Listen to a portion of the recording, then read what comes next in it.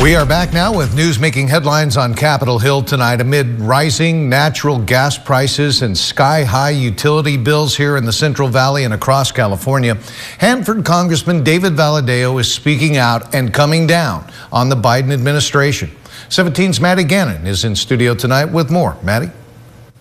Jim, Valadao is continuing to hit back at President Biden's State of the Union address, which Valadao called divisive, this time turning his criticism to the president's comments about energy and gas prices.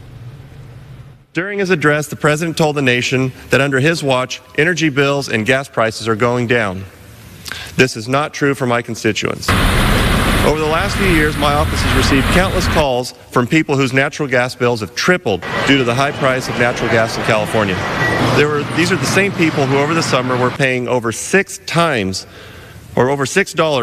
a gallon to drive to work or to take their kids to school.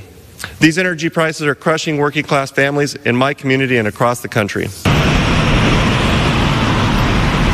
This comes as the California Public Utilities Commission held a hearing earlier this week to discuss that spike in natural gas prices, contributing it to factors such as cold weather, increased demand, and issues with pipelines.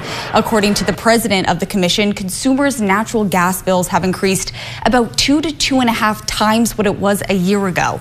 Governor Gavin Newsom called for a federal investigation into the rising cost.